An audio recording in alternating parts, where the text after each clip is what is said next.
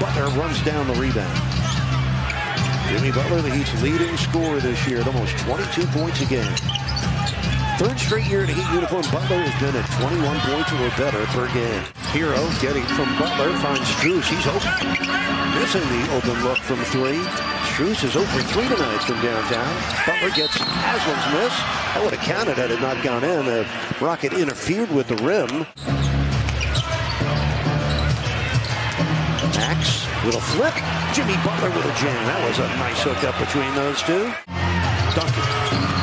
That one off. Loose ball rebound. Going to be picked up off the floor by Jabari Smith Jr. Highsmith wrestled it away. And Butler tips it in.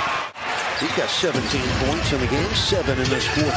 But for Tyler Hero, his 15th career game of 30 points or better, his 4th this year, and is doing it for the second night in a row. And Butler, Jalen Green, looking for a screen.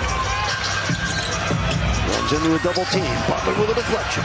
Robinson with a steal. And here comes Jimmy for the jam.